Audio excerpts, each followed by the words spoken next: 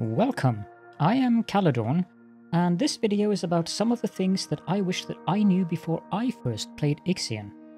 Let's get started.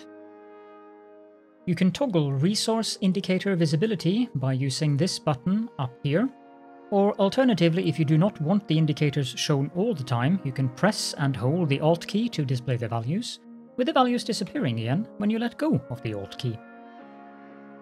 The science ship choices have predetermined outcomes and are not based on RNG.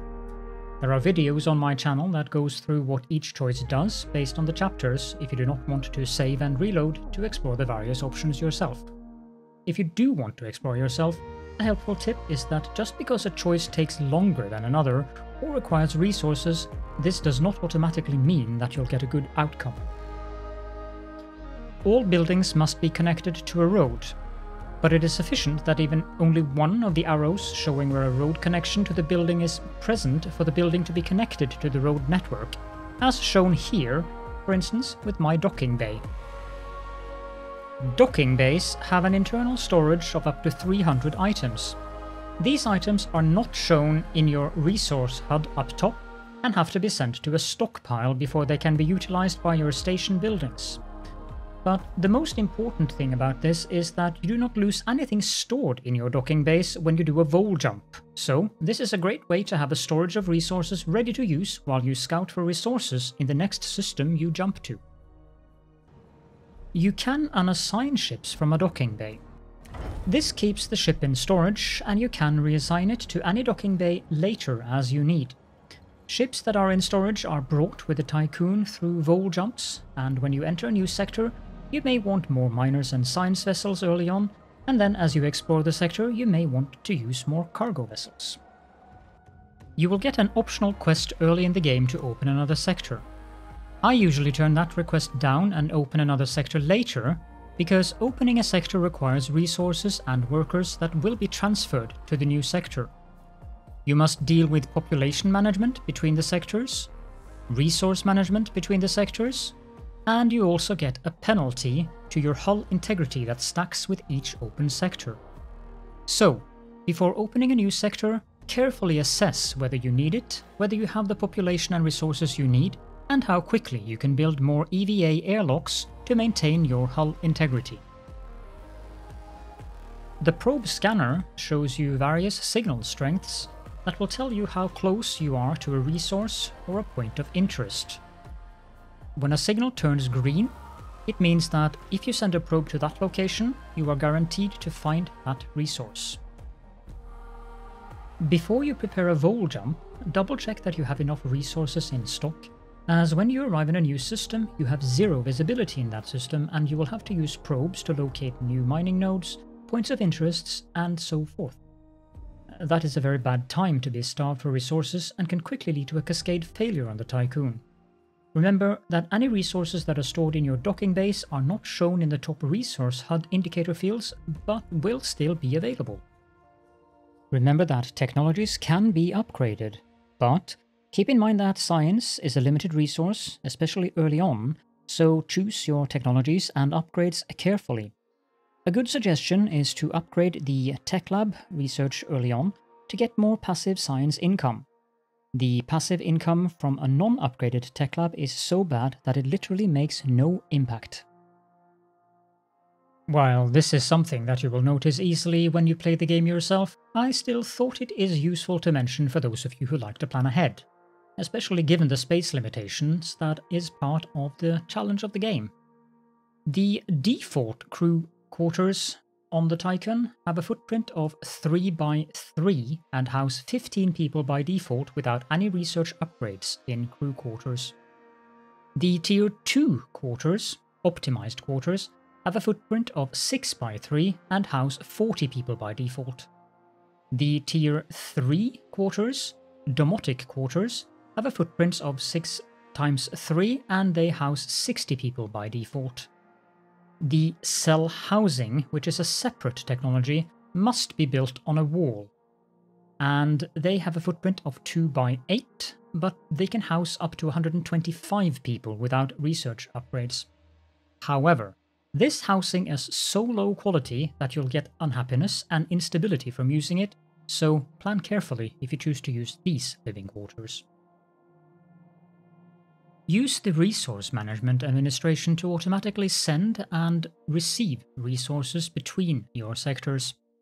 I balance alloys between the sectors so that I have enough basic building materials available, and food is something I consider critical to balance between the sectors.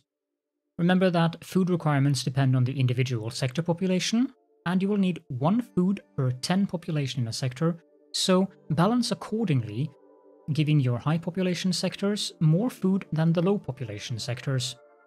Also, keep in mind that for a resource to be available for the resource management, it must be in a stockpile that has power and workers, and resources in your docking bays are not transferable directly.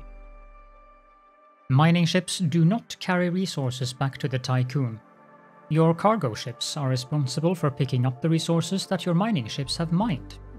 You can set each individual mining ship to have different priorities based on what you want them to mine, and likewise for your cargo ships. The fleet management screen is accessible both from inside the Tiqqun and from the planetary system map, and here you can set your mining ship and cargo ship priorities. You can both left-click and right-click the resource priority icons. Left-clicking goes from high to medium to low, while right-clicking goes from low to medium to high. Monitor your hull integrity and keep the number here green. You will need EVA airlocks with hull repair enabled to maintain your hull integrity. Your EVA airlocks will spend alloys each cycle to maintain your hull integrity, and you can hover above the hull integrity bar to see your current modifiers, what is depleting your hull, and your contributions to hull repair. Note that I have 200 irreparable hull units. These are from vol jumps, and each time you perform a vol jump, the number of irreparable hull units increase, which means it becomes more and more critical to ensure you have ample alloys at hand for your EVA airlocks as you progress through the story. Pay attention to the trust in the administrator level.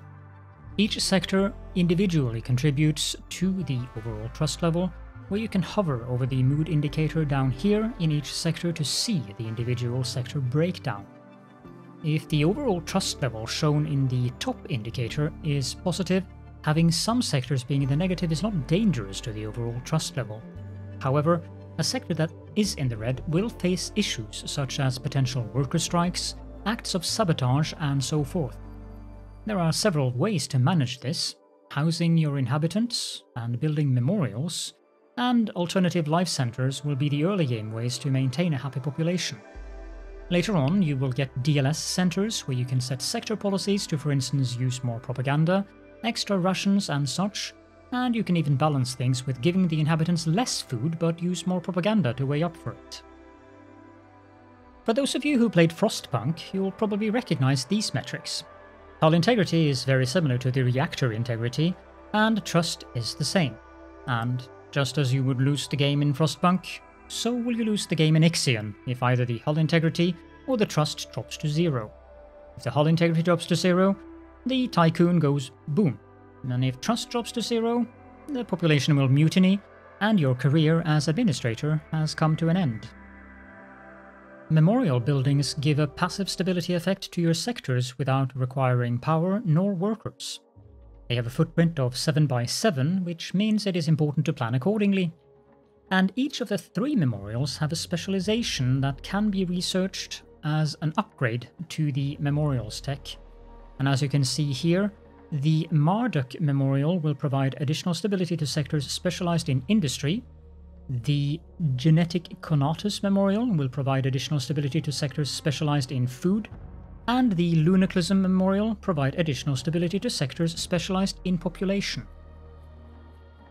Sector working conditions is another metric that is important to monitor.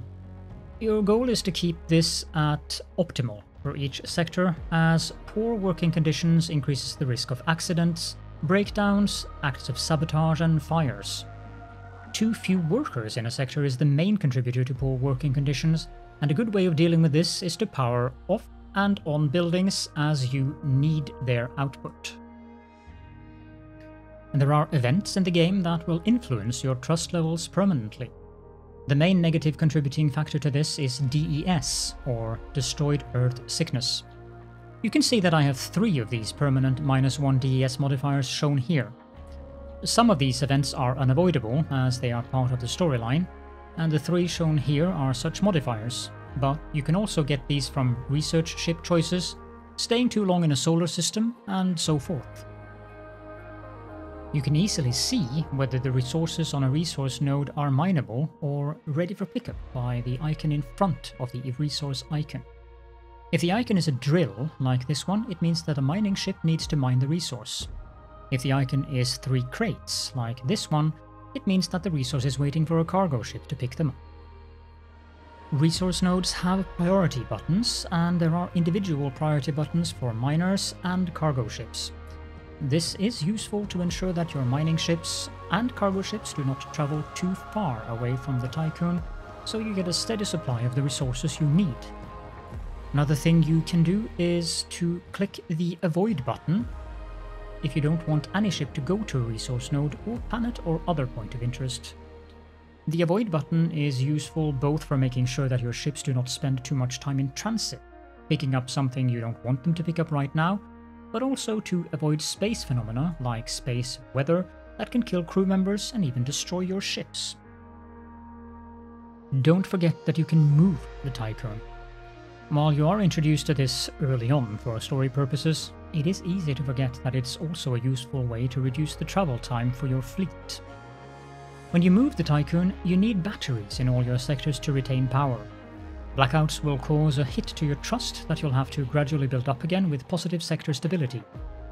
When you click a planet that you want to move the Tiqqun to, you'll see how many cycles the movement will take, so before you move the Tiqqun, go to your sector view and hover above the available power, and then the numbers shown on each on the sector under the battery section here is how many cycles of power that you have battery power for. So, if I wanted to move the Tiqqun to Tatra V8, that would take me 3.6 cycles as shown earlier, which means that my Sector 2 would only remain operable for 2.6 cycles and then suffer a blackout for 1 cycle. I hope these tips were of use to you, and that if they were, that you will consider leaving a like on the video and maybe even subscribe to the channel. Keep an eye out for more tips videos on my channel. I also offer videos with breakdowns of the research ship event choices at each planet, as these are predetermined and not randomized, as well as a Let's Play series for the game. Thank you so much for joining me, and I wish you success in your endeavor to save humanity.